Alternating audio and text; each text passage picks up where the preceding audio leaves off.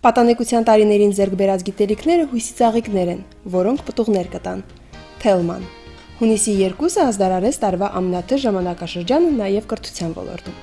Այդ օրը կայացել է միասնական քննություն 3 առարկայից՝ կենսաբանություն, հայտագրված էր 78 դիմորդ, աշխարհագրություն 23 եւ ընդհանուր պատմություն 16 դիմորդ։ Հունիսի 6-ին Ստեփանակերտի համար 1, 2, 7, 11 դպրոցների, Արցախի պետական եւ Գրիգոր Նարեկացի համալսարանների քննական կենտրոններում տեղի ունեցել հայոց լեզու եւ հայ գրականություն առարկայի միասնական քննությունը, որին հայտագրված էր 528 աշակերտ։ Մեր նկարահանող խումբը հետևում էր Ստեփանակերտի համար 2 հիմնական դպրոցի քննական կենտրոնում ընթացող միասնական քննությանը եւ մեզ ուրախացրեց տիրող մթնոլորտը։ Դիտորդները բարյացակամ էին, իսկ դիմորդները վստահ եւ հանգիստ։ Այսօր հայոց լեզվի քննությունն է միասնական, քննությանը մասնակցել ըստ ցուցակի պետք է մասնակցեն 80 հոգի, բացակայում է ընդամենը 1 դիմորդ, նախապես նախորոք ամեն ինչ կազմակերպված ըստ կարգի, ըստ կանոնակարգի, քննասենյակը նախապատրաստվել է համապատասխան ձևով պահանջվող հրահանգներին, կանոններին համապատասխան, այսօր առավոտյան արդեն 8:30 սկսել ենք դիմորդների բաց թողումը քննասենյակ, կազմակերպչական աշխատանքներն ավարտելուց հետո ուղիղ 9:30-ին հայտարարվել է քննության սկիզբը բարեմաղթանքներով մեր դիմորդների։ Միջև հիմա ոչ մի բոք նորմալ ընթանում է, արդեն ավանդական երևույթով առանց աղմուկի, առանց ոչ մի բանի հարցը նորմալ ընթանում։ Հանգստանալու քննությունը կազմակերպված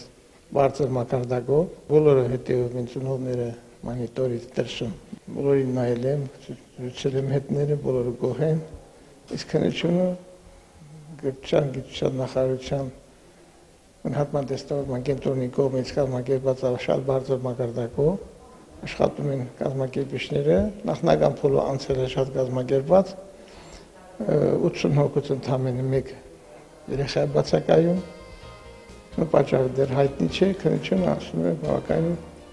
իսկ նորմալ հունով։ Անկամ ծնողները, ում հուզմունքն այդ օրերին բնական է, ձգտում էին պահպանել հանգիստը, բակից հետևելով երեխաների աշխատանքին։ Առաջին հայացքից շատ լավ մթնոլորտ է, մեր ջերմ ընդունեցին, լավ դիմավորեցին եւ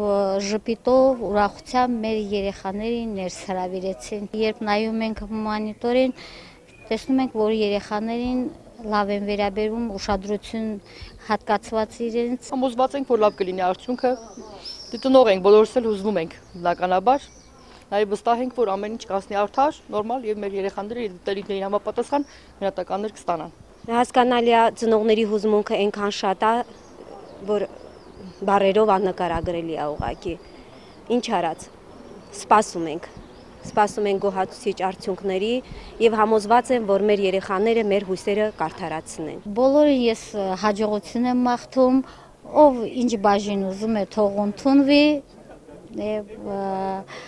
թող ամեն երազանք էլ կատարվի մեր խաղաղ երկնքի տակ։ Ամենակարևորը ցանկանում ենք մեր դիմորդներին հաջողություն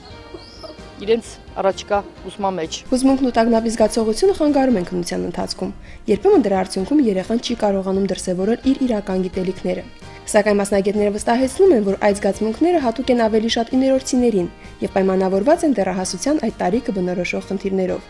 Իսկ ավագ դպրոցի շրջանավարտները առավել հասուն են, հետեւաբար եւ ավելի վստահ ու հանգիստ։ Նրանք համոզված են իրենց գիտելիքների մեջ եւ կառավարում են ավելորդ հույզերը։ Իհարկե, այստեղ մեծ դեր է խաղում կյանքի փորձը։ Քննությունը նրանց համար այլևս նորություն չէ։ Բացի դրանից, այս տարի կատարված փոփոխությունների արդյունքում աշակերտները դեռ դեկտեմբերին հանձնել են ավարտական քննությունները եւ իրենց ողջ ուժերը ուղղել միասնական քննություններին։ Այս տարվա միասնական քննությունները ընթանում է շատ հանգիստ ու խաղաղ մթնոլորտում։ Երեխաները, եթե առաջին սկզբնական ժամանակահատվածներում մի քիչ, այսպես ասած, հոգեկան այլևայլ ապրումների մեջ են, հիմա այդ ստրեսային իրավիճակը ասես թե հեռանում է ու դառնում է որպես սովորական երևույթ եւ նրանք էլ հանգիստ, նստած մտածում են իրենց խնդիրների վրա։ Այստեղ կարևորը մի քիչ իրենց կենտրոնացվածությունն է, ուշադրությունը կենտրոնացնել ու աշխատելու ամեն ինչ հեշտությամբ կստացվի։ Յուրաքանչյուր քննությունից հետո դիմորդը իրավունք ունի պատճենահանել եւ վերցնել իր պատասխանների ձևաթուղթը։ Քննությունից 1 ժամ հետո արդյունքները արդեն տեղադրված են լինում կայքում, որտեղ դիմորդը կարող է ստուգել իր պատասխանները, նախապես իմանալով արդյունքները։ Իսկ արդյունքների պաշտոնական հրապարակումը ըստ կարգի տեղի է ունենում յուրաքանչյուր քննությունից 5 օր հետո։ Հունիսի 9-ին ֆիզիկայի միասնական քննությանը մենք կարողացանք ոչ միայն հետևել ընթացքին, այլև տեղեկանալ առաջին միասնական քննությունների արդյունքներին։ Այս տարի արդեն 3-րդ միասնականն են հանձնում դիմորդները։ Ամենաբարձր ցուցանիշը եղել է կենսաբանությունից 20 միավոր է հավաքել մի դիմորդ, երկրորդ քննությունը հայոց լեզվից է, բարձր գնահատականները բավականին գերակշռում են, համեմատաբար այս տարի ավելի լավ են պատրաստվել դիմորդները, քան նախորդ տարիներին։ Ֆիզիկայի միասնական քննությանը հայտագրվել էր 116 դիմորդ։ Քննությունը ընթանում էր 2 քննական կենտրոններում՝ Արցախի պետական համալսարանում եւ Ստեփանագերտի համար 7 հիմնական դպրոցում։ Մեր կենտրոնին ինչ վերաբերում է, ապա դիմորդները 57-ն են գրանցված, բացակա է ընդամենը 3 հոգի։ Եվ քննությունը արդեն սկսված է, 9:30 սկսել ենք, ավարտը կլինի 12:30-ին։ Մեր քննական կենտրոնը համար 7 հիմնական դպրոց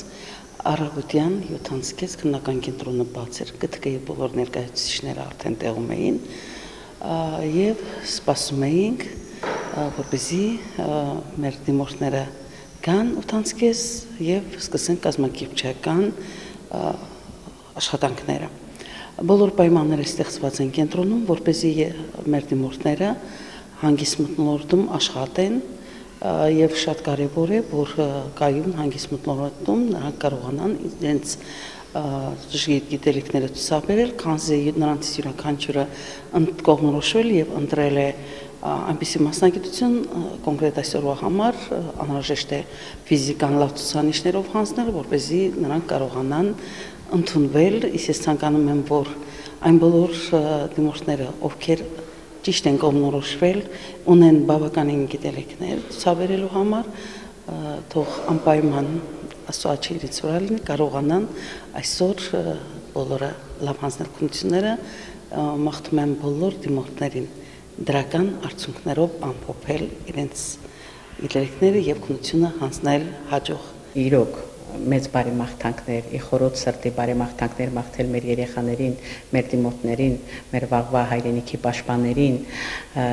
նրանց ցանկանալ հաջողություններ, քննաշրջանը կարողանան հաղթահարել դրական գնահատականներով, կարողանան բացել բարձրագույն ուսումնական հաստատության դռները, կարողանան լրացնել հարստացնել գիտելիքների իրենց համբարը, քանզի այն ծառայեցնելու են այս գեղեցիկ, այս չնաշխարհիկ մեր երկրամասին եւ դառնան հայրենիքի լավագույն պաշտպաններ։ Քննական շրջանը կտևի մինչև հունիսի 23-ը։ Այդ օրը 144 դիմորդ կհանձնի միասնական քննություն ռուսաց լեզվից։ Մենք նույնպես միանում ենք բարեմաղթանքներին եւ ուզում ենք միայն ավելացնել, որ գնահատականը ճակատագրական չէ եւ միշտ էլ ելք կա։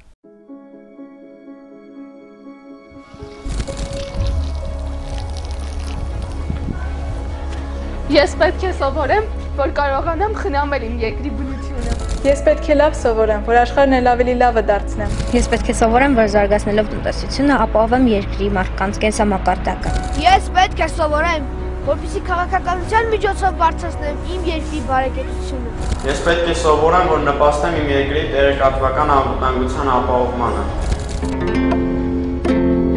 Ես պետք է սովորեմ, որովհետև իմ արվեստով ես ճանաչում կբերեմ իմ երկրին։ Ես պետք է սովորեմ, որ պահեմ մեր ճարտարապետական արժեքները։ Ես պետք է սովորեմ, որ կարողանամ ապահովել հասարակության լիարժեք առողջությունը։ Լավ մարզիկ լինելով բարձր կտանին երկրի պատիվը։ Մենք պետք է լավ սովորենք, որովհետև երկիրն ունի մեր տարիքին։ Յուրաքանչյուր ուսուցիչ իր աշակերտին պիտի ընդունի որպես իր վաղվա օրվա բարեկեցության երաշխավորիչ։ Աշակերտը ուսուցչին որպես ավագ ընկեր, բարեկամ, ծնող, որովհետև միայն այսպես է հնարավոր հասնել ցանկալի արդյունքի, քանի որ մեր կյանքի որակը կախված է մեր կրթության որակից։